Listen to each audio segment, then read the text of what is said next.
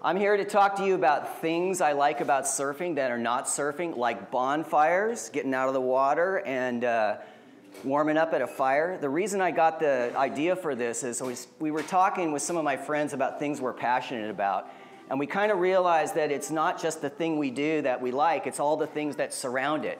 So I thought, well, what are the things around surfing that I really like that are not surfing? And traveling is certainly one. I think everybody likes traveling.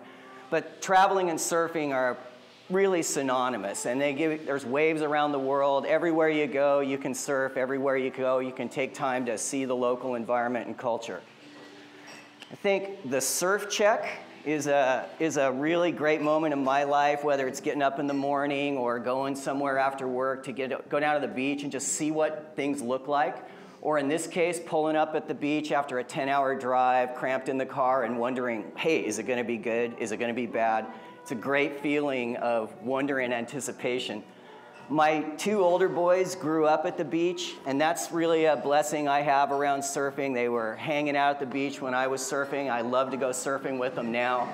And, that's been a really good thing around surfing for me is my family. Having adventures is something I love doing, and this is piling in a boat, going out a couple of miles out in the ocean in a remote location to a sandbar just to wonder if there's any surf out there. And maybe it really wasn't the surf we got or didn't get, it was the fun of doing it. And you come back and those are the memories you have left. These days you can surf the internet and find waves anywhere on Google Earth. This happens to be a point break, a left point break I'm never going to surf. It's in North Korea. Possibly Kim Jong-un's private surf spot. But there are spots I have found on Google Earth, and there's a spot off of Mexico, an island off of Mexico that spotted on Google Earth, looked pretty good. Rallied a boat to get out there, and there ended up being some little waves out there. So, it's kind of fun, and it all started by, gazing at Google Earth. I love taking people surfing for the first time. The guy on the right came from Canada, wanted to surf.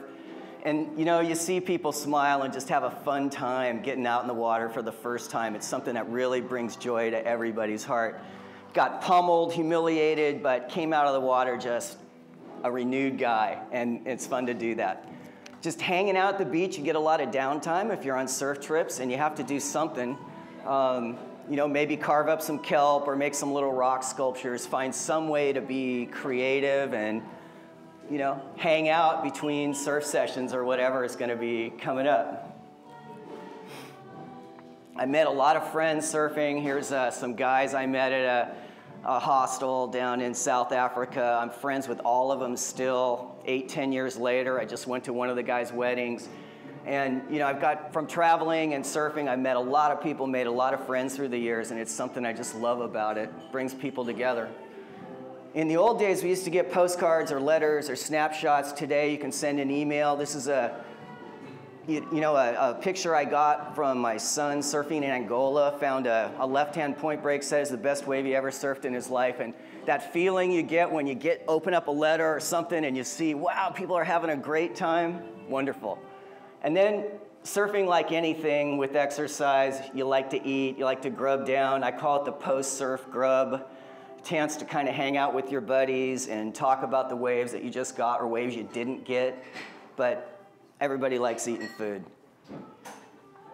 Pink donuts. Yeah. I love stories. I love to have pictures that remind me of stories. I lived in Spain for a couple years, in Madrid, 400 miles from the coast.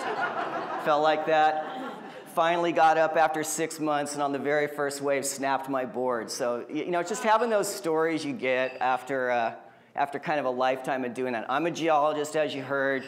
Everywhere I go and surf, I look at the rocks. I try to understand what's going on, and this is up on top of a volcano. I'm kind of educating my son about volcanic processes and taking a break between surf sessions, and that's a really fun thing, too. I think everybody likes hanging at the beach. Everybody, I'm sure, can relate to that. Hanging out with your friends, your family, a chance to just go down, get a little surf, and not really worry too much about it, but just kick back on the beach, enjoy some sun, and have some fun. I think everybody relates to that. When you surf, everything's a wave, whether it's a rock, you can find them in snow, you can find them in hedges, the way people prune their hedges. This is at Ayers Rock or Uluru in central Australia, a little rock wave, and I've got a million pictures like this from my life. You know, you beachcomb when you surf, you find a lot of things. You might find a whale washed up, you find all manner of creature, flotsam, jetsam, little plants, little shells, everything. Beachcombing is great, and it's one of the things I love about, you know, surfing as an excuse to kind of just get on the beach and look around and find things.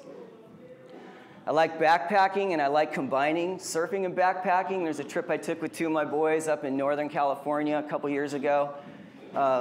That's a really fun thing to do. You know, you just get out for a few days and be out on your own, and put those 2 things together is really fun. Gazing at waves is something I think that all surfers can do for hours and hours on end, and most of my family don't understand whatsoever. But you can just sit and look at waves and wonder where they came from and wonder where they're going and what you would do on them and what you might not do. And then finally, I'll wrap it up and say the feeling of tranquility and serenity is the best thing. And so I hope everybody takes a moment to think about what you like to do, and it might be the things that surround it that gives you as much pleasure as the thing that it is. Thanks a lot.